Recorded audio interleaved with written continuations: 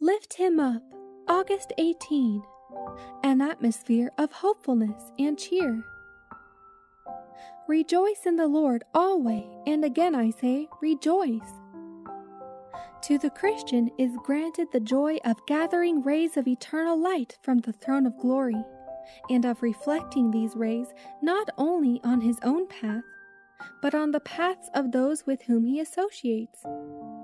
By speaking words of hope and encouragement, of grateful praise and kindly cheer, he may strive to make those around him better, to elevate them, to point them to heaven and glory, and to lead them to seek, above all earthly things, the eternal substance, the immortal inheritance, the riches that are imperishable.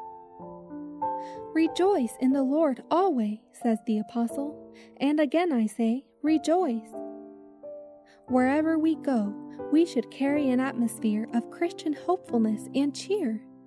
Then those who are out of Christ will see attractiveness in the religion we profess. Unbelievers will see the consistency of our faith.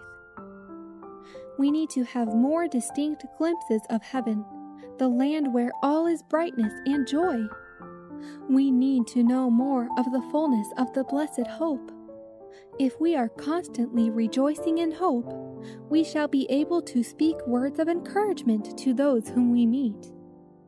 A word spoken in due season, how good is it? Souls are perishing for the lack of personal labor.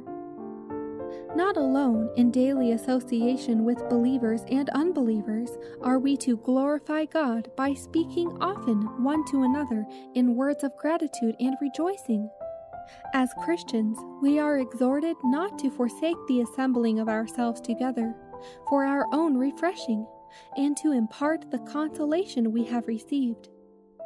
In these meetings, held from week to week, we should dwell upon God's goodness and manifold mercies, upon His power to save from sin.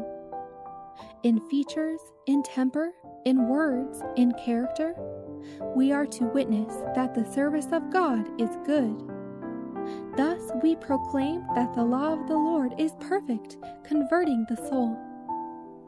Our prayer and social meetings should be seasons of special help and encouragement. Each one has a work to do to make these gatherings as interesting and profitable as possible.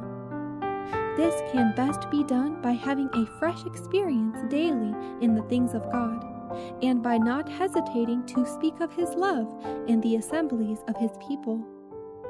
If you allow no darkness or unbelief to enter your hearts, they will not be manifest in your meetings.